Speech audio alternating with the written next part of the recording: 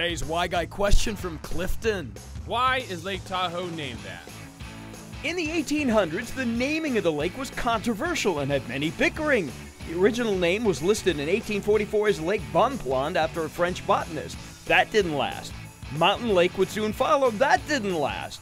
Lake Tahoe popped up, but that's apparently a mispronunciation of the Washoe Indian word for big lake and pronounced da-ow. You can see the alleged mix-up for Tahoe.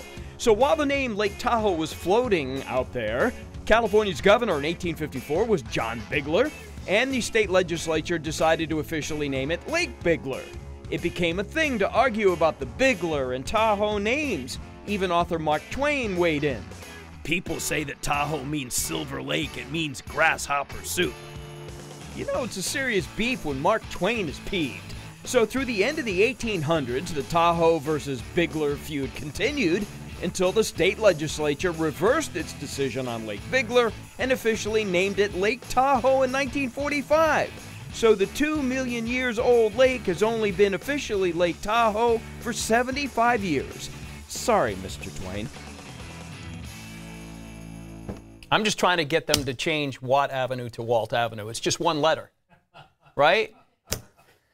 If you have a Why Guy question, reach me at my Facebook page, Walt Gray News, and you can watch more Why Guy stories at abc10.com/Why Guy.